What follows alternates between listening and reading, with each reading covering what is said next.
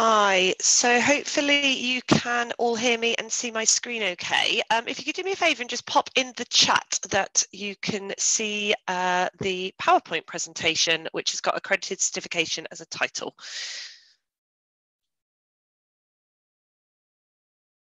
Yes. Fabulous. Okay, that's great. Okay, so welcome to this webinar on accredited certification. My name's Jennifer. I'm the Managing Director of ISO Quality Services. And today I want to take you through what accredited certification is, how it differs to non-accredited certification, and some of the routes that businesses can go to achieve this. So, right, so I'm going to run through what actually is accredited certification and who needs it. Why would a business or a company opt for accredited certification? The process of achieving accredited certification. What we here at ISO Quality Services can offer. What sorts of questions we'd be asking if a company needs UKAS or accredited certification. And what we can offer in terms of consultancy. If there are any questions at any point, we have a question and answer function within Zoom, so feel free to pop questions in there, and as I see them come through, I will answer them. Okay, so just going to give you some basic information with regards to what accredited certification is. So accreditation is the independent evaluation of conformity assessment bodies against recognised standards to ensure their impartiality and competence. Sounds a bit complicated, but I promise it will make sense as we go through. What that means in terms of our industry as a ISO certification body is that it is the process of a certification body being identified as competent to provide certification to management standards by an approved body. Accreditation bodies are established in many countries with the primary purpose of ensuring that conformity assessment bodies or certification bodies in our industry are subject to an oversight by an authoritative body. Now, this sounds all very complicated, but I promise I'm going to kind of break it down for you. So these particular bodies sign arrangements that enhance the acceptance of products and services across national borders, creating a framework to support international trade through the removal of technical barriers. So as you know, what we provide is ISO International Standards Organization standards, management standards, and effectively they were created in order to allow companies to trade internationally. So kind of that's a bit of history there with regards to why they were created. So the arrangements are managed by a firm called the International Accreditation Forum. That's their logo there, and I've put a link there to their website. And they span more than just ISO standard certification. They actually cover all sorts of testing, inspection and calibration services. So they don't just work in the certification industry.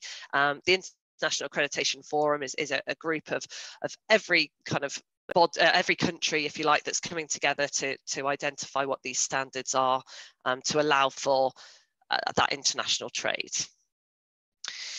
So to break this down, it's quite handy to have a diagram. So effectively, the International Accreditation Forum is the top body there. They're the organisation that manages these arrangements that have been signed by the accreditation bodies. Now, in the UK, the main accreditation body that you will come across is UKAS, so the United Kingdom Accreditation Service, not to be confused with the University UKAS, which is UCAS. So in the UK, we have one sole body that is signed up, if you like, to the International Accreditation Forum. So UKAS has the ability, is the accreditation body, and has the ability to provide a kind of a check to the certification bodies, if you like.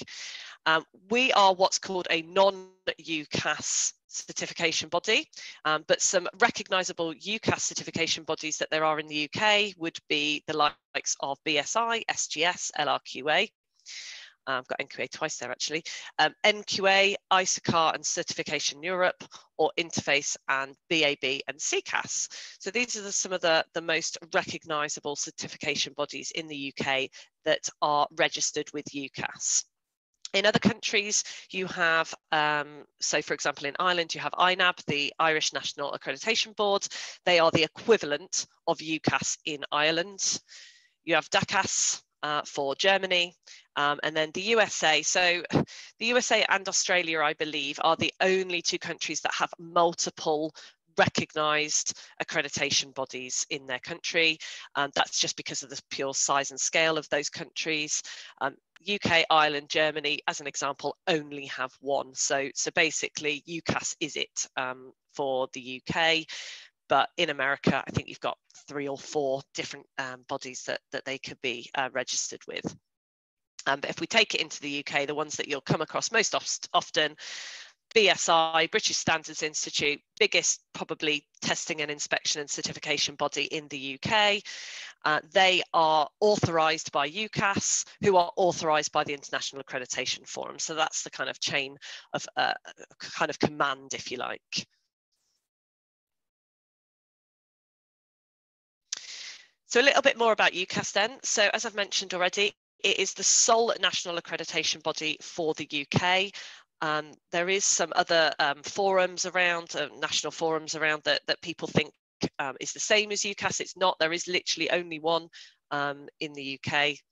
And the website is at the bottom there if you wanted to go and have a look. It's actually quite a useful website to go on to in terms of looking for certification bodies and checking accreditations and things like that. So I definitely recommend having a look at that website. UKAS is recognised by the UK government to assess against internationally agreed standards, organisation that provides certification, testing, inspection and calibration services. So UKAS does a lot more than just covering the kind of the management standards that we would work towards, but that's kind of where our industry kind of sees UKAS is they are the only body recognised by government that can provide that tick and crown, so that crown logo that you can see there. That's what they would be providing to the certification bodies. So in short, UKAS checks the checkers. They are a non-profit distributing private company. So they are completely independent of government. Some people think they are a government body, but they are not. They are completely independent of government, but they are non-profit distributing, which basically means that they do make a profit. They are a private company, but they don't distribute it to shareholders, which kind of retains their impartiality, if you like.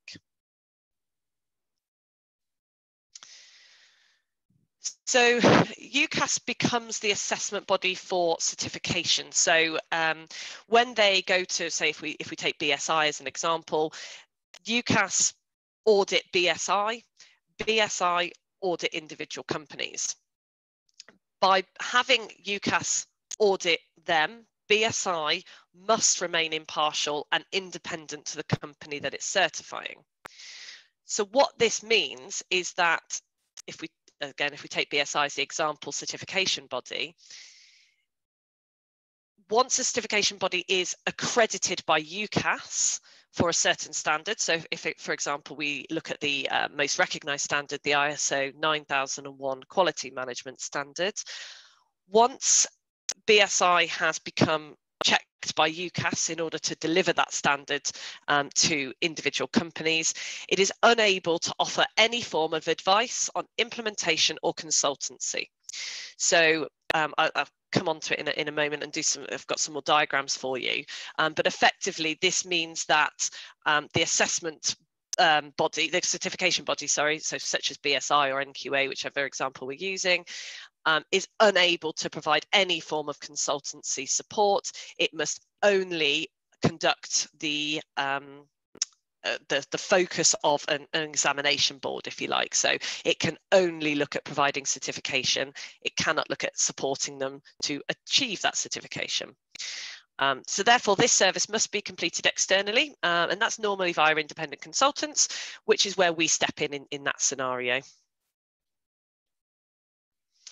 What's also interesting is that a certification body which is accredited for ISO 9001, for example, can still offer non-accredited certification to other standards if they wish, and there are some examples of this in the market. Some of the smaller certification bodies may be approved by UKAS to offer quality management, so ISO 9001, and environmental management, ISO 14, but they may well offer the health and safety, the ISO 45, and the information security as non-accredited standards. So they get accredited for each individual standard in their own right, and then on top of that, they also get accredited for each individual EA code, which is like the industry code. So, for example, they may have the ability to work with construction companies, but not business services. So, again, when you go onto the UKAS website, all of this is explained on there, and you can actually go in and see which particular industry codes and which standards a accredited certification body has been approved for. So that's an important bit of terminology there actually when explaining what we do. So as I said, and I'll come on to this in a moment, we are not accredited by UKAS, so we are a certification body providing ISO certification. The likes of BSI is a certification body that is accredited by UKAS, and they offer ISO accredited certification body. Some people interchange the terms accreditation and certification. Actually, the terminology would be accredited certification that BSI would be offering. They would not be offering accreditation, and it's a slight nuance with the terminology, but it's an important one to pick up on. The only people that can become accredited would be the certification bodies. So BSI is accredited by UKAS. Company X is certificated by an accredited certification body, such as BSI. Sounds all very complicated, but I promise as you as I go through the different processes in a moment of ways of getting there, it'll hopefully become a lot clearer. So just as a reminder, UKAS stands for United Kingdom Accreditation Service. We as an organisation, as ISO Quality Services, are not accredited by UKAS, and I'll come on to a moment as to why that is. With regards to who needs it, generally you look at companies in the aerospace, aeronautical, or working quite high up in the defence industry, or potentially working as direct suppliers to large internationals. So customers that approach us that tell us that they need to have a UKAS accredited certification rather than a non-UKAS accredited certification, generally work in these sorts of industries. That is definitely not extensive or decisive. It's just an example.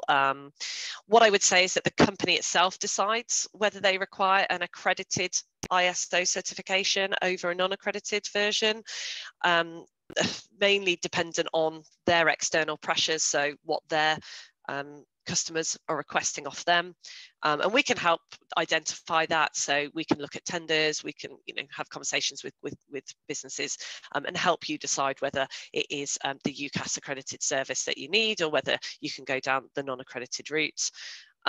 What I would say, rule of thumb, generally, if you are a second tier supplier rather than a direct supplier to a large international business, normally the non-accredited route is sufficient, and there are some kind of differences in cost, if you like, with regards to which route you go. So sometimes I get asked, particularly by my internal team, why would a company opt for accredited certification over non-accredited, or vice versa? What I'd normally kind of say is normally they're in one of the above industries that I just mentioned, so aeronautical, aerospace, or defence. They might have clients or external stakeholders that have demanded that they go down the accredited route. Sometimes it's as simple as they didn't know there was another way. They've had ISO certification for so many years, 20, 30 years. Our non-accredited industry has probably been going about 32 years, 30, maybe 35 now. And, some companies have held certification for as long as that, or even longer. And at that point in time, they didn't know there was another way that they could achieve ISO certification. And sometimes, as with all industries, there is a feeling that if it's not UKAS accredited, it's not worth it. I'm going to sit here and say that's not what we found from our customers, our customers find the non-accredited route an accessible and affordable way to achieving ISO certification. Some move over to UKAS accredited certification in the future, some never do. But what I would say is that it's always the choice of the individual company as to what it is they want to achieve. So coming back into some diagrams now, just to try and cement this a little bit more. So what you've got on the left-hand side here is the UKAS, or we say in the UK, UKAS accredited route. So what that's called third-party accredited ISO certification. And what you have on the right-hand side here is third-party ISO certification, so the non-accredited route. So if we take the accredited route to start with, we'll always start with the company. So the company, just say, for example, it's a construction-based company based in the UK. They may be looking to achieve ISO certification.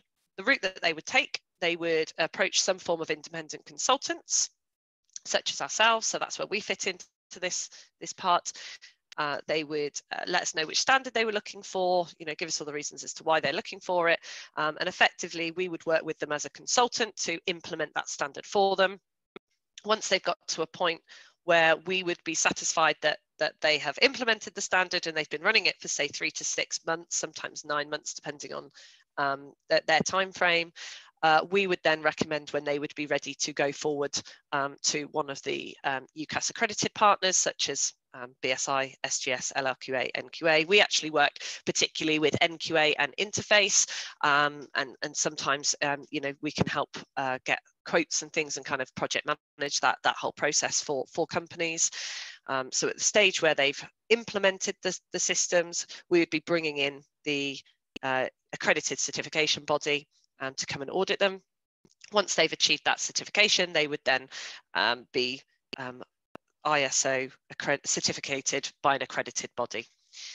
Now, just to kind of point out here this link between all the organisations, UKAS are in the background auditing these companies here, BSI, SGS, NQA, and in turn they are signed up to the International Accreditation Forum that we spoke about earlier.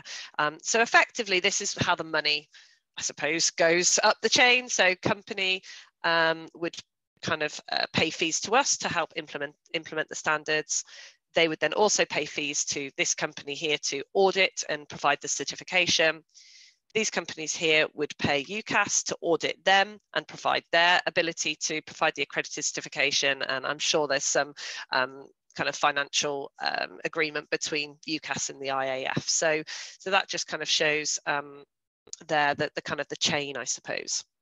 With regards to non-accredited, there's a lot less people involved. So company would approach a company such as ourselves. We would do then everything for them. We would implement, we would certificate, and then we would audit on an ongoing basis. And again, this is very dependent on what this company here, so what the end kind of user wants or needs for its own client base. So it's never our decision whether a company needs to go whichever of these routes. As you can see, we are involved in both sides. It's very much dependent on the company and what it is they're looking to achieve from their certification and what they're doing it for. So we tend to investigate this with companies. Every company we speak to, we investigate which route they need to. It's 2 different routes to achieving the same thing in some respects. Just depends whether it needs that UKAS badge or not. So again, just to kind of explain the process a little bit more in depth. So company A represents a consultant such as ISO QSL, and company B is the UKAS approved body. So this first route here is where UKAS isn't needed, so where it's non-accredited certification. So we would conduct the gap analysis, the implementation phase, the certification, and the ongoing auditing. And because ours kind of non-accredited certification is a forward-looking process, we can do that within about 8 weeks. To get them to the point of certification, and then ongoing auditing and support and consultancy to really help them embed that system into their business. as opposed to the UKAS route, which just by the very nature of it is a little bit longer. So we would normally go in and conduct a gap analysis in the implementation phase, and then the company would gather, say, 3 to 6 months of evidence. So that could take anything from 3 to 9 months, that whole process. We would generally go back in and do a reassessment just to make sure that they are ready for their assessment by the accrediting body. So company B would step in at this stage. So we would generally help project manage that and ask company B to come in and conduct what they call a stage 1 assessment. So this is where company B is the UKAS approved certification body. So if we take it as Interface, for example, or BSI.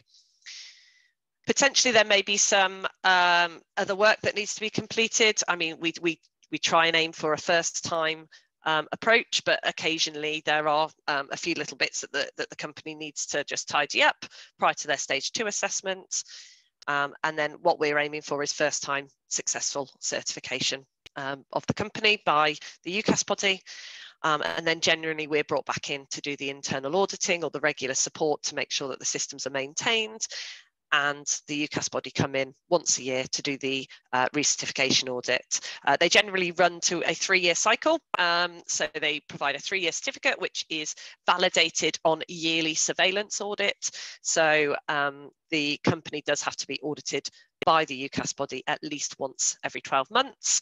And generally we go in and before that and just make sure that everything's, that the company's doing things on a regular basis in the right way. In order to make sure that they pass their surveillance audit.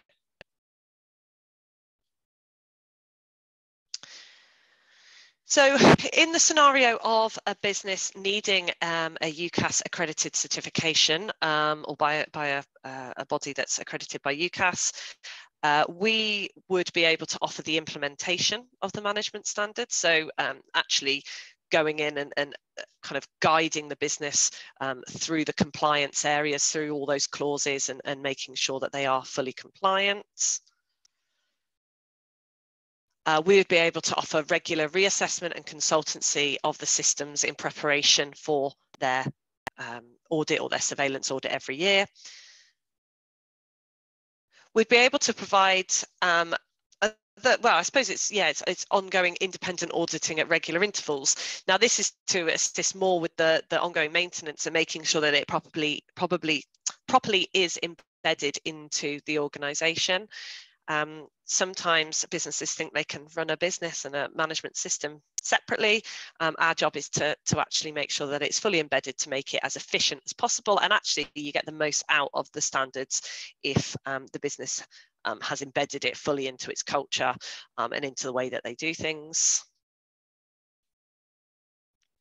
We can also train internal staff to become internal auditors. So there is a requirement within the standard that an internal auditing is done. As I said, sometimes that is completed by independent consultants such as ourselves, but we actually always recommend that a business looks to train some of its internal staff to become internal auditors, because there should be an ownership of the management system by the company that's implementing it. There should be a point in time potentially where whilst we've helped set up the systems and maybe maintain them for a couple of years, businesses should really be getting to grips with this themselves and being able to kind of become self-sufficient on it, really. So summary on UKAS: accredited certification is what's called a regulated market certification, and non-accredited certification or just certification is a self-regulated market. We've made a commercial decision not to be UKAS, and that's mainly because we actually really enjoy the implementation and consultancy side of our business. We also know that there is a market out there for non-accredited certification, again for those businesses that find it too cost prohibitive to go down the accredited route. We understand that there's a place for us. We have about 480 odd customers and about 800 certificates on the marketplace. Some of which work with local and national government bodies as well. So, realistically, the requirement for UKAS can differ from customer to customer, and it's just about us understanding each individual customer's needs with regards to what's the best route for them. We feel that By being able to be the consultants, we do gain a better understanding of their business, and we don't come in as the big bad scary auditors. We're actually there to partner with companies to help them achieve the most from these standards, and that's really what we're all about, is making sure that our customers gain the maximum benefit. And you know, it's not just about having a badge on the wall and having a certificate on the wall. It's actually about all of those internal efficiencies that the ISO management systems can provide. So if a company approaches us and they need UKAS, it's something that's been laid out by one of their key customers. The first thing we'll do is look at what stage you're at. So we will, you know, maybe ask a few questions about, you know, what you've already got in place. Have they already implemented the standards? Do you have an external consultant or any skills in-house? Because realistically, you know, a company that's already implemented the standard realistically just needs to go straight to a UKAS body potentially, which we can facilitate that. But very often we get approached by companies that literally haven't done anything on this journey. So if they're in the very beginning stages and haven't fully implemented the standards and don't already have a consultant in place, or the skills in-house, we can help support you, you know, with what you need. And generally that starts off with some form of gap analysis, so that we can just identify, you know, where the company is, so that we know how to get you to where, you know, to the full compliance of the standard. So just a little bit about what consultancy actually is with regards to ISO quality services. The sort of consultancy covers a wide range of topics, I suppose, but just to kind of narrow it down into what we do. So a consultant is classed as an experienced individual that is trained to analyse and advise a client in order to help that client make the best possible choices. So we're very much kind of facilitation as well. Consultancy is a professional practice that gives expert advice within a particular field, our field being ISO management systems. So the main types of consultancy that we offer would be implementation and the establishing of a management system, a gap analysis and assessment, so finding the gaps against compliance of the individual clauses of the standard. We can help create written procedures if needed. We can help with one-to-one coaching on the management systems, and we can help with internal auditing. So those are kind of, I suppose, the 5 key areas of consultancy that we can provide.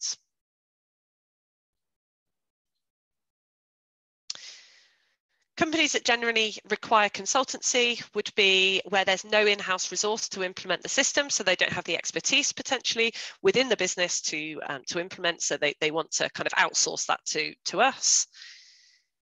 They might already have a certification with another provider and they're just looking to improve it, to make it more efficient, or they need more support than what's in our normal non-accredited certification package.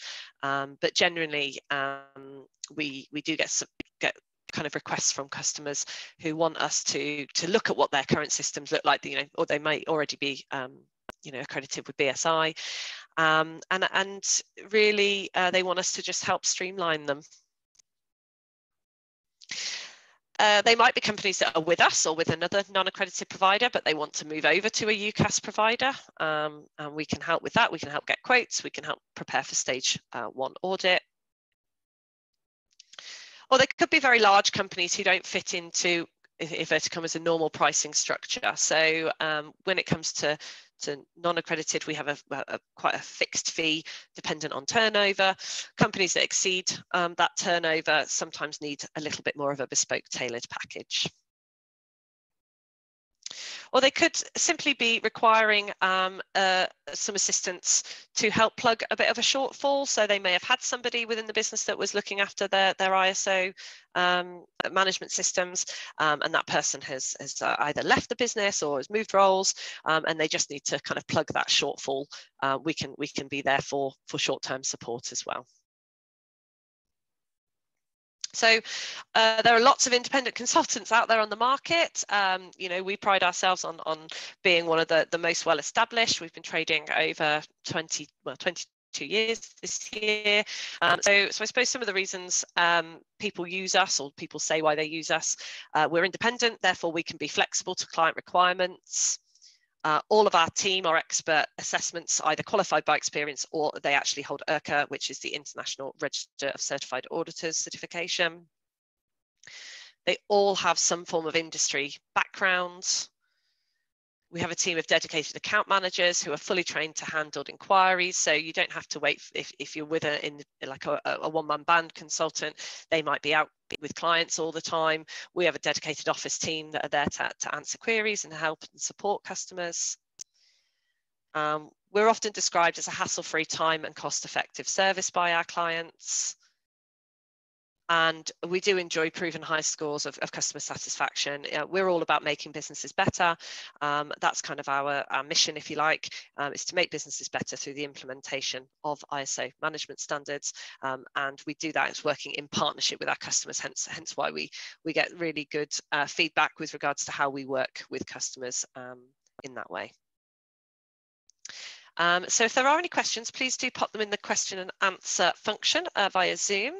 In the meantime, I've just popped here the info at email address that you can contact us on, or you can go to our website, or you can phone us at our office. Our head office is based in Worcester, so we're in the Midlands, so we're quite central with regards to UK. We do work internationally as well, so please do get in touch if you have any requirements either for UKAS accredited certification or for non-UKAS as well. So I'll just give it a minute or two just to see if there are any questions.